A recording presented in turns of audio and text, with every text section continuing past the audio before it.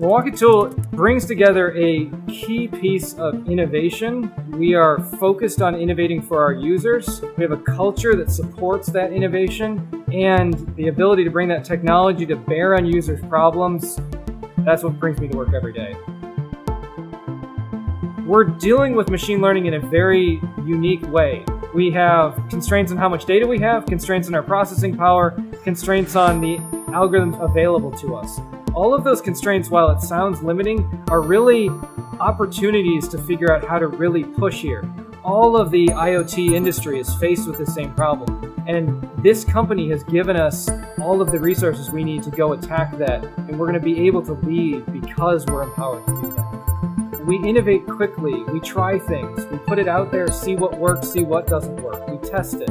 We take our algorithms, we put them in the field partway through our development. We collect data once it's out there to learn about how we're going to do it next. In order to disrupt ourselves, we have to prepare to be wrong and learn from it quickly.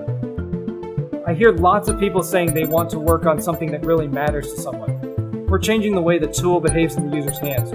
The drill that we've just released that detects bind-up is a very good example of this. You're a user, you're trying to cut a very large hole in a piece of material, and the drill is going to get caught and the handle's going to start moving on you.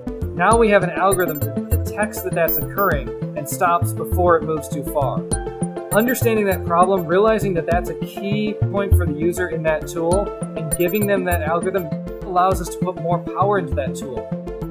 Your phone can already think about what text you're going to send. What if your tool can also think about what you're going to do next?